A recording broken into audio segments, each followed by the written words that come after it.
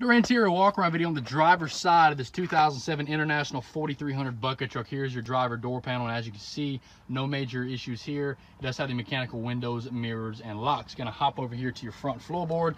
Again, on your driver's side, no major issues, no major rips or tears. It does have, as you see, a master switch there, so you can kill all power to the truck there, in case you want to leave it sitting up for any long while. Gonna step up into the truck here. Here's your driver's seat. It is a nice independent vinyl seat with air ride capabilities, and it does have a couple small rips or tears here in the bottom cushion, but the backrest itself does not have any major issues that we can see. Gonna hop over here to your dash. There's your cluster. There's your cruise control options there on your steering wheel, tilt steering.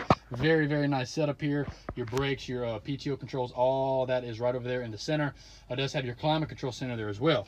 A very, very nice truck. Was driven in from Georgia on an auction time at Brickhouse Auctions. Will this truck be bought? Thank you.